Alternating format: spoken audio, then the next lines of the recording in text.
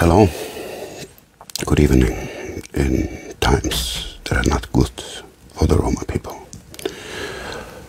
My name is markodknudsen. I am the General Secretary of the RomaNation virtual online system that is established to create a Roma nation with the right representation. But this is not the issue today. We have some very important demands to make regarding the Ukraine and the Roma situation. We, the Roma people, we are good that we can shed our blood for the Ukraine and the Russian side. I see pictures on Facebook by Ukrainian men represented by Roma. We are good to wear your uniforms, to die for you. But if our families, our Roma families, try to flee as refugees, they are not allowed to enter your trains, to get away from the war zones and to reach the borders. We demand by the Ukraine officials and by all countries that are in dialogue with the Ukraine immediately to ensure the security and safety of the Roma people living on the territories of the Ukraine and are now on the run to flee for their lives. Don't make us again fall as first on your war grounds and shed our blood for you. This has always been our history. As loyal to the countries where we live, we always have been part of the army. But today it shows again every war is the same. We are currently not imagined by the Ukraine nation as part of them. Old Antiziganism is coming up and is trying to let us die in war zones. Please ensure and make pressure on the Ukraine government and officials to let the Roma flee with the Ukrainians.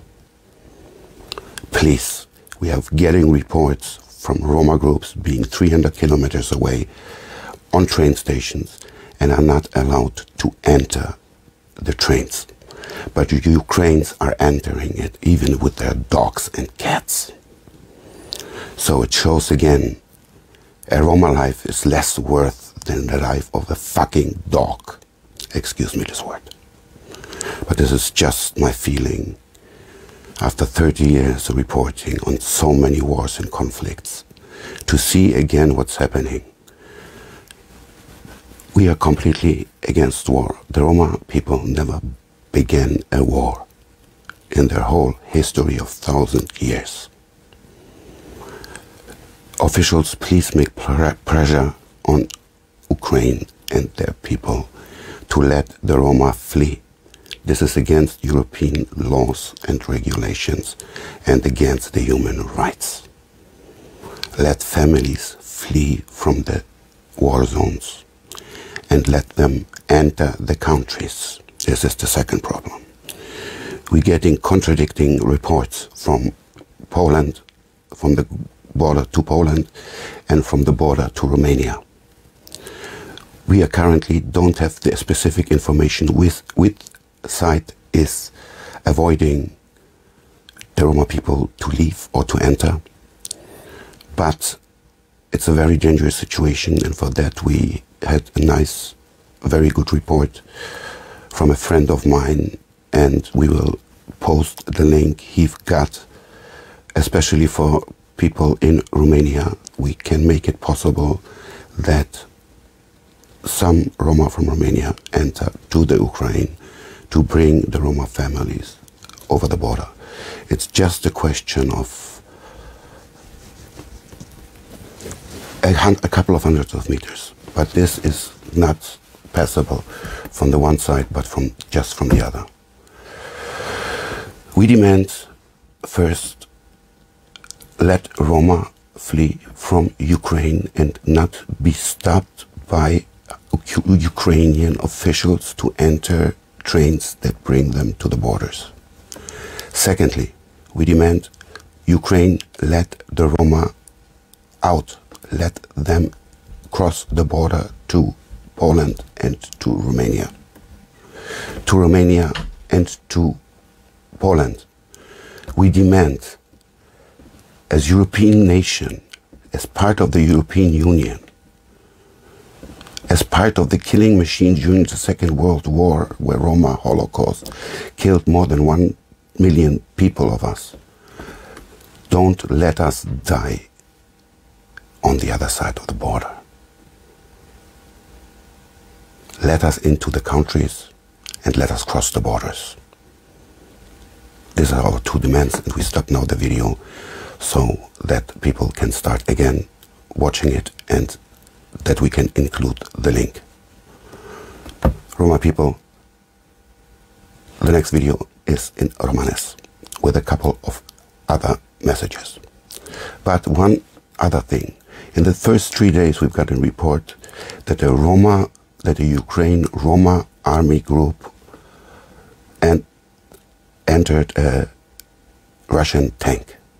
Yeah, they organized to fight the power of the Russian tank. And I saw so many people of young, proud Roma men in Ukraine uniforms ready to defend their countries. And on the other side, their country still sees them as gypsy. And this is Antiziganism, and this is part of that what you Ukrainians need to learn if you want to be part of the European Union. There is Antiziganism.